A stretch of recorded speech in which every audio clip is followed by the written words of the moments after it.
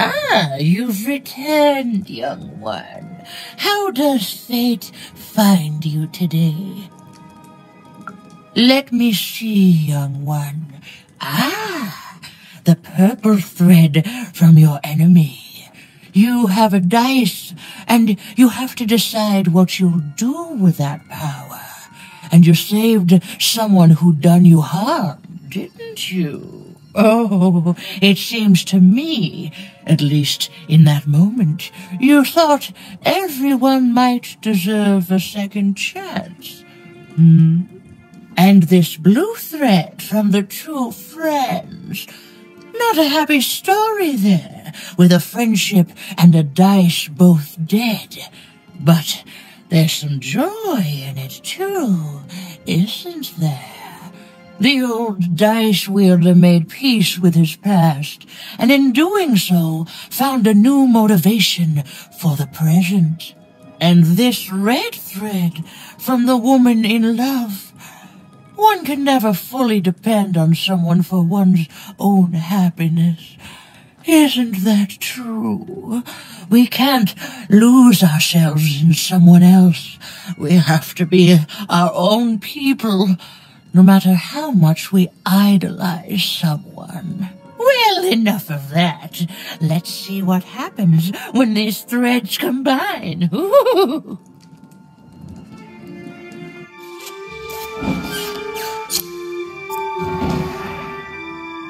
Ah, look at that. How beautiful it is when the weave comes together. You're a long way from one town, young one. You are lost, but you haven't realized yet that your story goes on whether you care or not. Look, I'm glad you like your rug, but I'm really just looking for someone named Uma. If you are so certain that is what you want, look here. Closer. But it's just a rug. I don't see anything. Sometimes, to see things as they truly are, we must look within.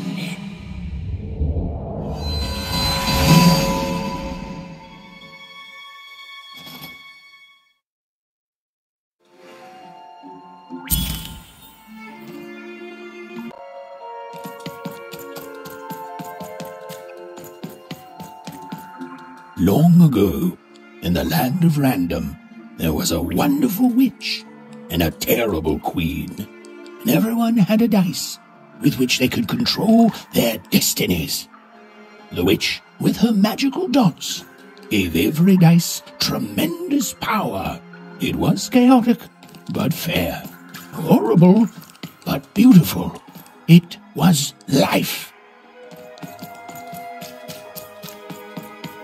But sometimes there were disasters. One day, a new queen came to power, and she decreed her dice should be the only one. The queen hunted down all the dice in Random, tearing them from their wielders. It was a war, and she won. But still she was not satisfied.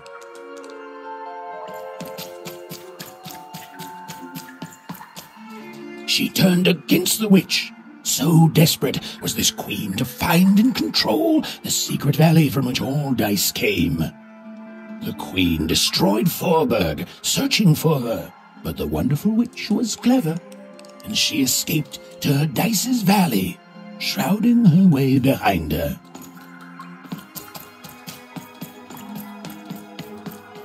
To this day, the witch stays hidden, and the queen searches for any sign of her, for they both know she will one day return and help the dice wielders do the same.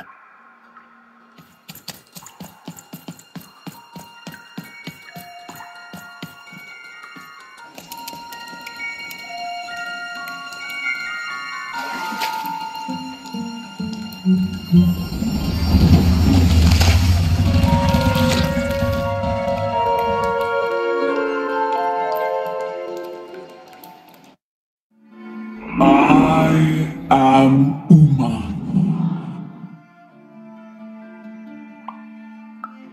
You are evil. I'm sure you have many many questions.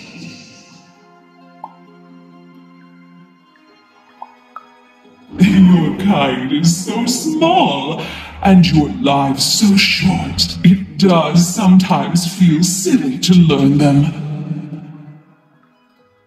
In the before times, I produced the pips for the dice of old. Every dot on them came from me, and it gave them great power. There were many of us then. The Queen killed us all except me, because I hid for years, decades. And now you dare to disturb me.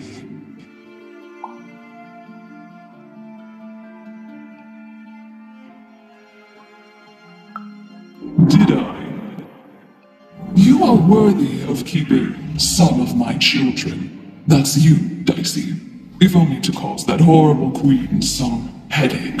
She hates that there's another dice in random, and I love it.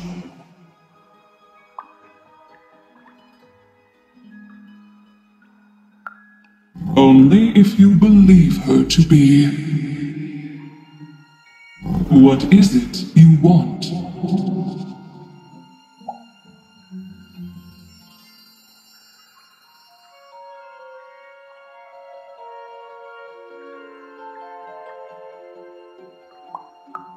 You and she are like two dots on a dice, but it's yet to be seen if you share a face. You've been having dreams, even, but they only show you part of the future. Dreams and destiny are woven together, but all is not as it seems. The last dice has not yet been rolled.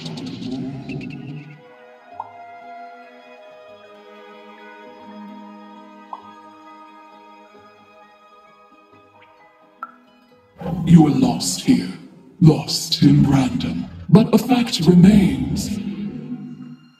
Sometimes you have to lose your way in order to find your way. I will give you the dots you and Dicey need.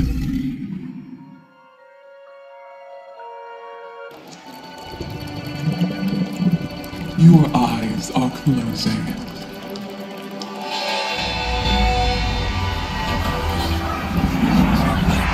Your eyes are opening.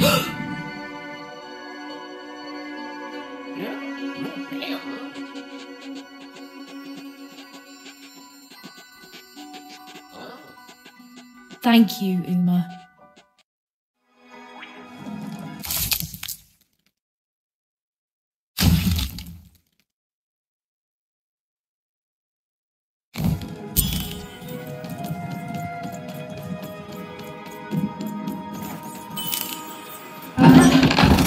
Fight our way out, Dicey. Well, when you put it that way, let's break some robots.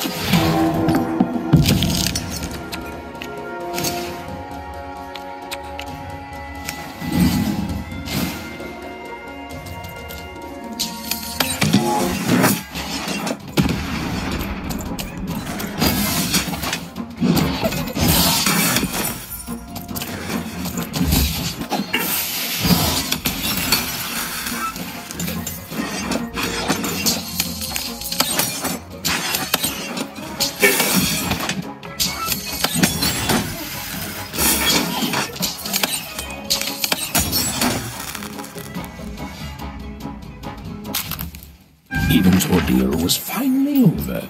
She could finally repair Dicey and leave Four Town behind her. Which is great, because, quite frankly, I find this whole town to be unsettling and unpredictable. That's right, even narrators have opinions sometimes.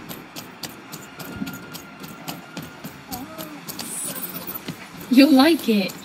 Home's not like this. The people there, they haven't lost hope. At least, I never noticed if they had. Oh, you're here! You're safe! Oh, I'm so relieved.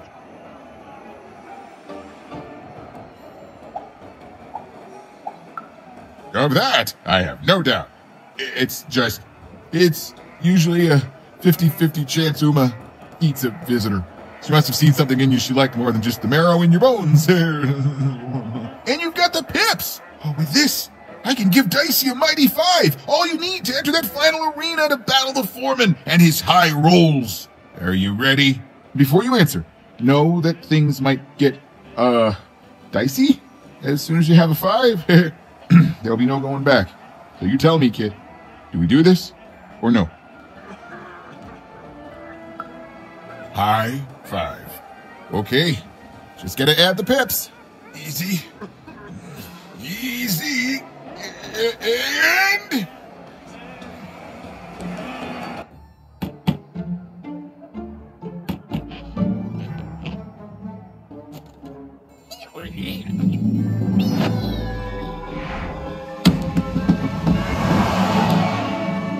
A 5! Read it and weep, slime face! And that entitles me to a gamble. I lose, you get my 5. But if I win, I get Bruno Betts. Ladies and gentlemen, you heard the little girl. She wants to gamble. She thinks all she needs is a dice to beat me. I had a nightmare last night, you know. I lost a bet, but when I woke up, I knew that was impossible because the high roller never loses.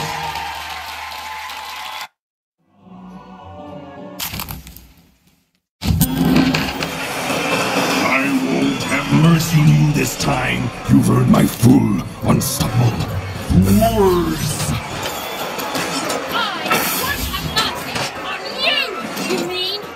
Insolence!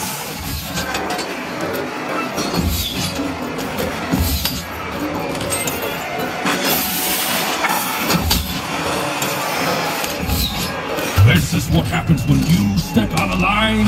I'm formidable.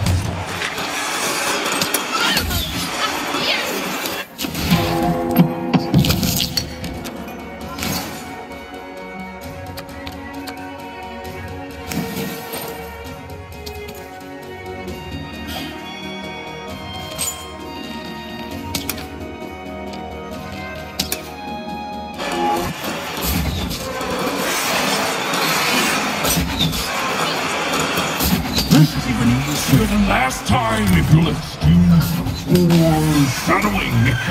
You're going to lose.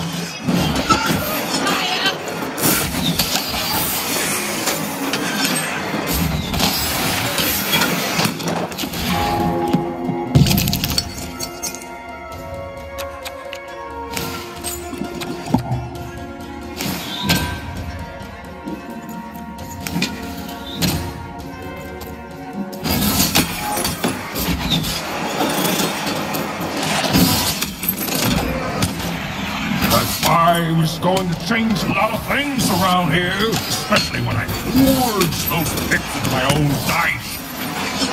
You'll never touch it!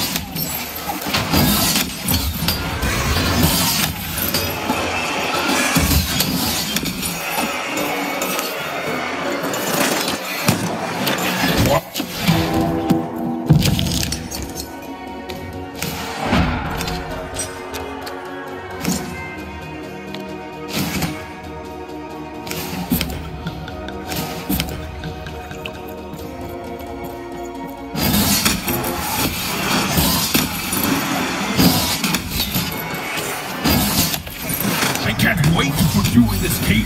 know? It's what the foretellers foresee.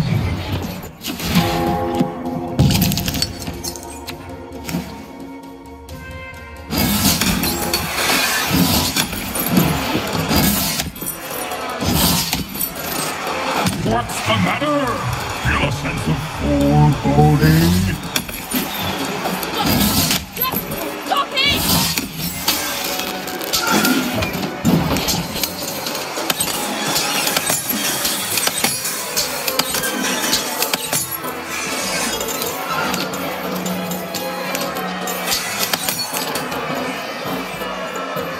Why won't you lose? Lose and be forgotten forever.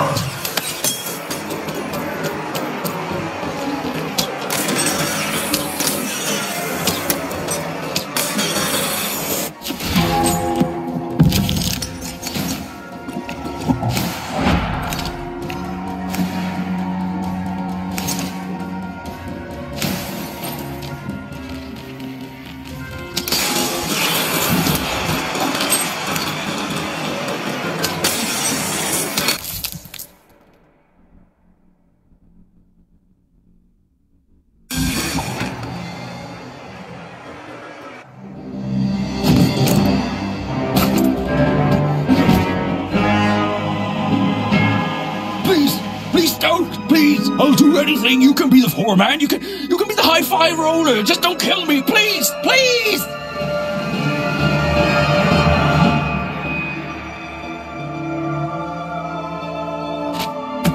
Go!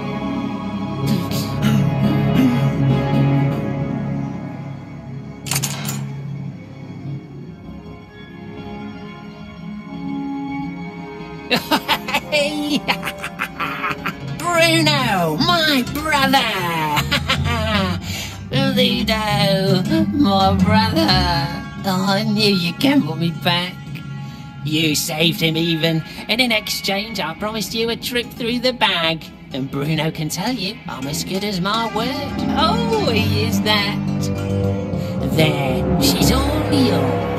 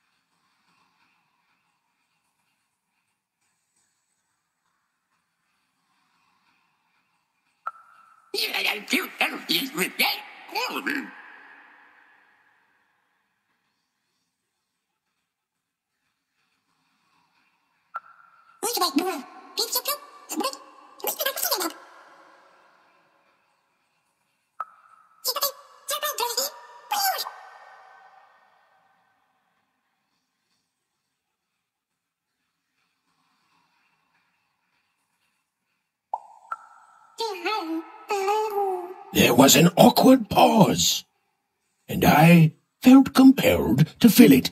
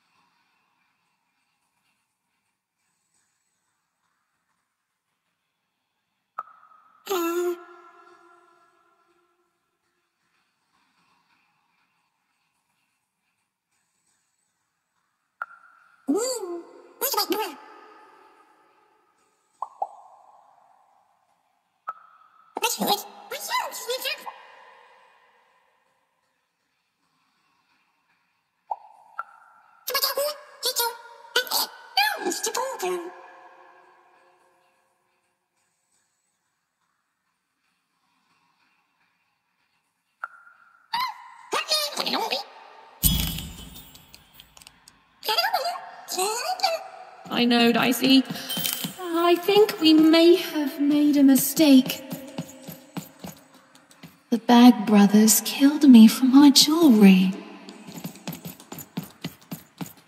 Well, you see, I jumped into the bag to see if the story of the Bag Brothers was true. It was. Oh, you're new here. I'm sorry. The Bag Brothers didn't have to.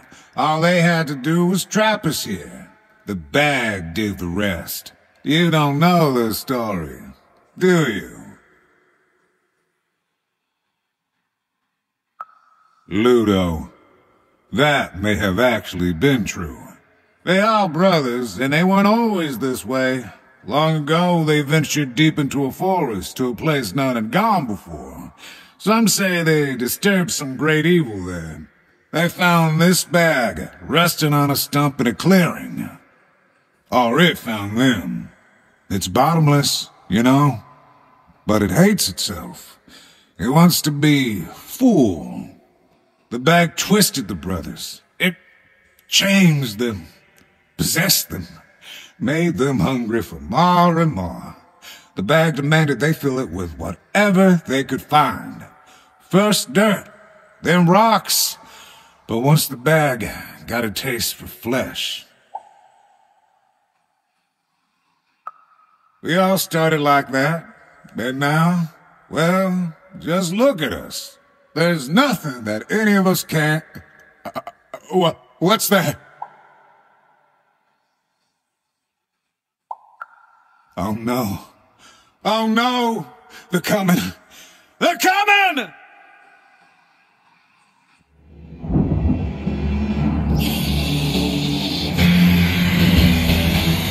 We tricked you even, and now you can't believe that you're going to go to sleep. But before you do, you're going to give us that dice.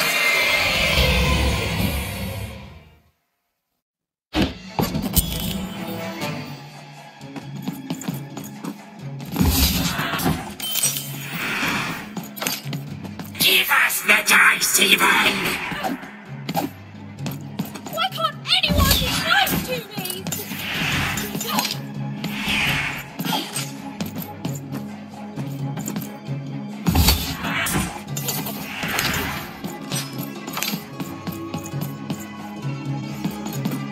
It's easier if you give up, even. Just like my sister!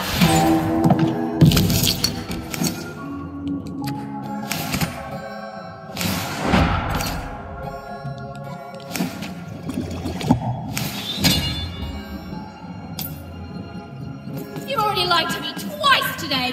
What the heck, man?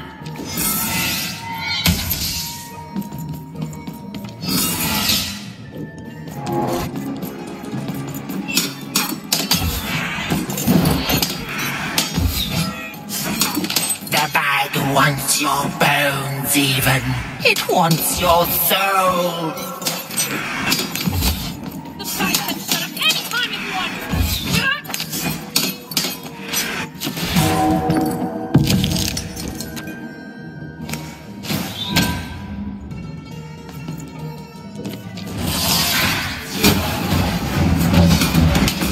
You were a fool to leave home. Home is where the bag is.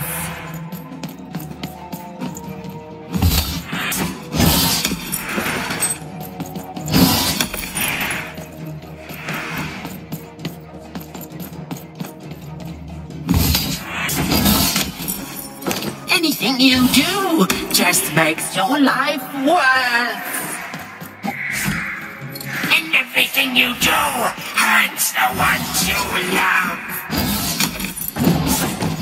You lost your humanity a long time ago, idiot.